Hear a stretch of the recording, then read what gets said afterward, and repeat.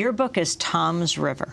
Talk about why you chose this New Jersey town that most people outside New Jersey probably don't know about. Well, for many years, I was the environmental reporter for Newsday, which is a large newspaper that circulates on Long Island in New York City. And on Long Island in particular, cancer patterns were a huge issue for our readers, and I was very interested in what they're interested in is what I'm interested in. And I thought it was quite fascinating to understand epidemiology, which is a complicated word for a very simple concept, which is patterns of cancer, patterns of disease, and trying to interpret those patterns. It's like a mystery story. So I wrote a lot about that on Long Island, especially about breast cancer, because that was such a huge issue. But I never really felt like I was getting to the bottom of it, that I was giving readers the kind of core understanding that they needed. Also because I felt like the really good science wasn't being done on Long Island. But it was being done in this town in New Jersey that I had heard about, Tom's River. And I went down there and wrote a story, and I thought it was quite fascinating. I thought the people involved were amazing, including, but not limited to, the Gillicks, who your viewers just met, and listeners. And I thought, well, if I ever get a chance to really get the time to write a deep book about this fascinating subject of cancer epidemiology, I would look for a great narrative, and a great narrative where also great science was being done, and, well, that was Tom's River. So when I went to New York, I finally had that chance. I went to NYU, I finally had that chance. And you talked about, in the book, a chemical plant opening in Tom's River in 1953. Could you tell us about what that plant was, how it was initially received in Tom's River, and how the story unfolded from then? Sure. So Tom's River was really a town like any other town. It was a sleepy town down on the Jersey Shore. The economy was somewhat moribund. So when one of the big Swiss chemical companies, Ciba, started looking for a place to relocate their operations, they had gotten into some trouble, environmental trouble, pollution, and also where? In Cincinnati, Ohio, and previously in Basel, their original hometown. I sort of traced that historical. In Switzerland? In Switzerland, yeah. I traced that evolution over time. Basically, everywhere they went, they eventually became a most unwelcome neighbor. But when they came to Tom's River, initially everyone was thrilled, because this was going to be, or it was ultimately, one of the largest dye manufacturing plants in the country, one of the larger ones in the world. And then it eventually expanded from dyes into plastics and other chemical products. And for many years, it was the most important employer in Ocean County. And wasn't just that there were a lot of jobs, they were well-paying jobs, good blue-collar jobs. So in some ways, it was a real agent for social mobility, as long as people didn't think too hard about the long-term consequences. There was a lot of short-term thinking versus coming to grips with the long-term. So Ciba manufactured dye. Could you talk about, which you do in the book, what are some of the dangers associated with dye manufacturing, which leads to these chemical pollutants, et cetera? Right. Well, it turns out that dyes are fascinating to look at for a couple of reasons. The first of which is that all of the big chemical companies that we know and love, starting with BASF, the largest chemical company in the world, still around, Ciba, Sandoz, so many GAF, so many of the big chemical companies started out by manufacturing dyes, which was really the first great product of the chemical age, starting in the 1850s. On the other hand, the thing about making dyes is that it generates a tremendous amount of hazardous waste. I mean, a lot. In Tom's River, I was able to show that it actually generated much more waste than usable product. And all that product had to go somewhere. And traditionally, where they put it was either in the ground or into the water. And that's exactly what they did in Tom's River, too. I mean, this is truly an astounding story. And it's the residents that played a key role in uncovering what was going on. I wanted to turn back to Link TV's Earth Focus that did this story, to Tom's River resident Linda Gillick, describing the effort she made to uncover the reason why her son Michael and so many other children in the area were getting cancer. I put up a map of the whole county so that we could see where our children were located for our caseworkers. And as the years went on, we noticed that Tom's River had become one big, dark area full of pins. It was a big concern. And I did reach out to the state health department numerous times and told them of my concerns, and was told over and over again that there was not a problem. That was Linda Gillick describing this effort she made to find out what was going on. Tell us about Linda and her son, Michael. Well, Linda's a fascinating person and a very brave one, and most of all, an extremely determined person. And she was always a very sort of community-minded person. She was involved. She was a school teacher and was, you know, the kind of person who had a network of friends and always wanted to know what was going on. And her life changed in a horrible way when Michael was diagnosed with neuroblastoma at 3 months. And at that time, neuroblastoma was just a terrible diagnosis, and they told Linda that it was less than 50-50 that Michael would reach his first birthday. And I mean, the Gillicks were so traumatized that they did things like celebrate his first birthday at 6 months because they were afraid he wouldn't actually reach his first birthday. And they actually purchased a coffin for Michael because if the time came, they didn't want to have to make that horrible, you know, go through that horrible process.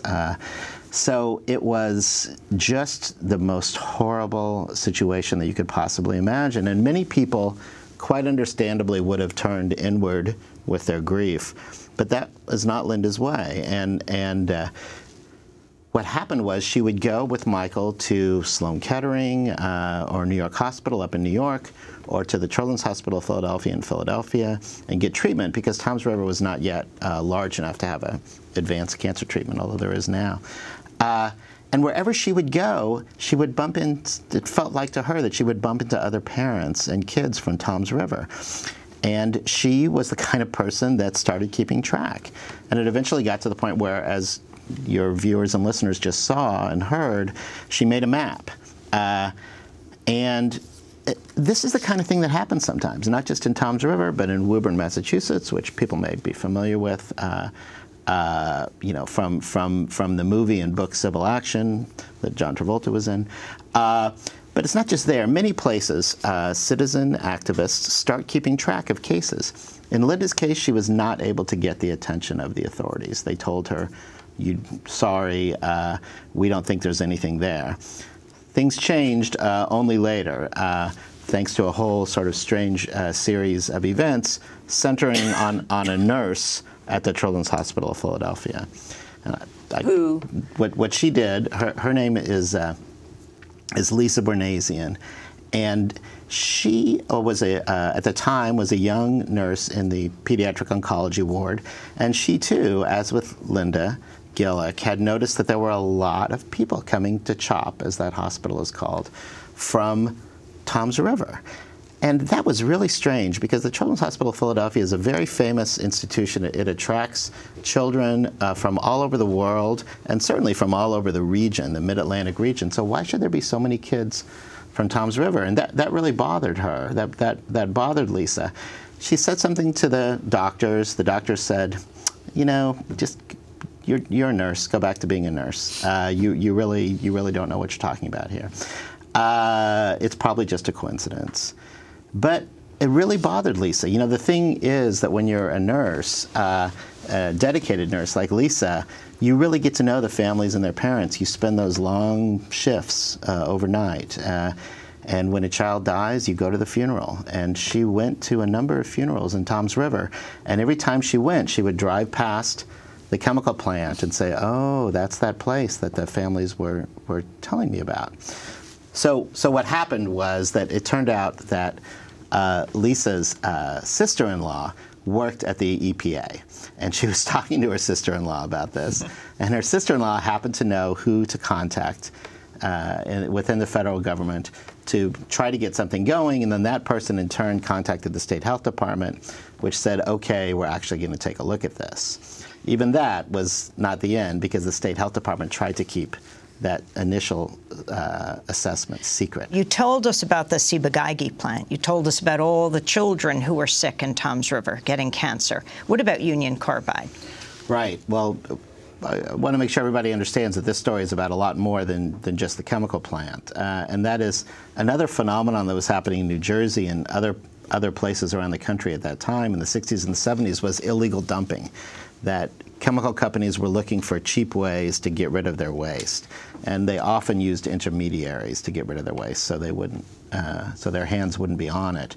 And that's what happened in this case. Union Carbide had thousands of barrels from its plant in Bound Brook, New Jersey that it wanted to get rid of. It didn't want to spend the money to dispose of the waste properly. So it engaged with a contractor, a very disreputable guy, who ultimately took those barrels and dumped them in the back of a chicken farm. Thousands of barrels. Thousands of barrels, and he was so overwhelmed by the work that he would just throw them off the side of his truck, and they would burst on the sandy soil. And when was this done? And over how long a period? It was actually over a period of just a few months, but the damage was done. It was in the early 70s. But the damage was done, and a whole nother area of groundwater contamination. There was a groundwater contamination from the chemical plant, which contaminated one set of wells in the 60s. There was a whole nother area of groundwater contamination caused by this illegal dumping. And I should say, too, that the town's thirst for growth played into this, because they kept drilling wells frantically and pumping those wells beyond their capacity. And what they essentially did was slurped up that contamination and distributed it throughout the town, because they were pumping those wells so hard. So that's what happened, and ultimately, to sort of tie it back to what was happening with Linda Gillick and other folks in town who thought that there were many kids who were getting cancer, Linda made her map, and she thought that it was something in the water. And she got the state to finally, Lisa Bornasian, the nurse at the Children's Hospital of Philadelphia, got the state to look into this. But the state did a very sort of primitive calculation that said, okay, is there more childhood cancer there than we would expect? And it turns out, yeah, there was a lot more childhood cancer than would be expected based on the demographics of New Jersey. But the state health department didn't know what to do with that information. They didn't want to do a full-blown investigation. They thought that would scare people. It would be expensive. So they didn't. They kept it quiet. But Linda Gillick and other people found out. And there was a huge story in the Newark Star-Ledger in 1996, and then all hell broke loose. And eventually, a serious piece of environmental epidemiology, a case control study, was done, and it concluded that there were indeed relationships between environmental exposures in town and unusually high rates of childhood cancer. And that's a very unusual thing to be able to draw that relationship. So talk about how the families banded together and sued. They didn't actually sue. It was quite fascinating. I mentioned civil action earlier, so if anybody's read or watched a civil action, you know that the star of that is a guy named Jan Schlickman, an attorney. He's quite a character. And he basically lost his shirt, his suit, all of his money, everything he had, pursuing that case in Woburn, Massachusetts. He didn't want to make that mistake again. He didn't want to have total warfare. He wanted to initiate a kind of a negotiation, out-of-court negotiation. And he was joined in that by some very able attorneys in Philadelphia, Mark Kuker, Esther Berezovsky, and others. And they initiated a very unusual out-of-court process that ended with a settlement value. We don't know the exact amount, but it was certainly over $30 million, well over $30 million, that was divided among 69 families.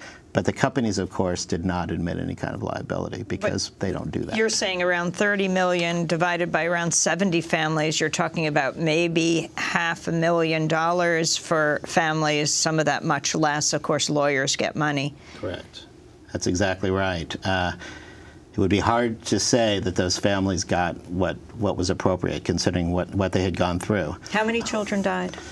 You know, it really depends on how you define the cluster over time and space. But, you know, you could say as many as 40 or 50 died. Out of the 69, a smaller number. But if you define one of the amazing things and sad things about Toms River is that nobody ever really took a comprehensive look at adult cancer. I mean, that's the big picture here that you know, maybe we could talk about for a few minutes, and that is, it's just a matter of luck that we know what happened in Toms River. It was a very fluky series of of decisions and individual acts of bravery that got us to the point where we were able to get a decent epidemiological study done. Most of the time, we have no idea.